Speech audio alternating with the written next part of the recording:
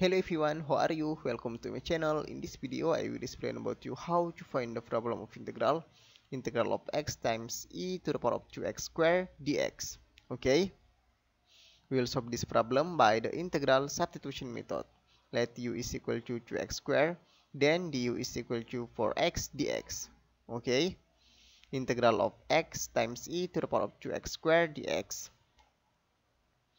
We will modify this equation so that we have u and du, and this equation is equal to integral of x times e to the power of 2x squared times 4 times 1 over 4 dx.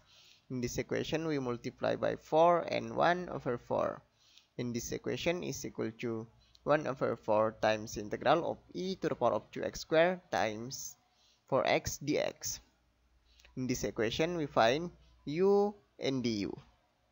In this equation is equal to 1 over 4 times integral of e to the power of u du. Generate u to the power of 4 e to the power of u over 4 plus c. Next, substitution u is equal to 2x squared, so that we have e to the power of u over 4 plus c is equal to e to the power of 2x squared over 4 plus c.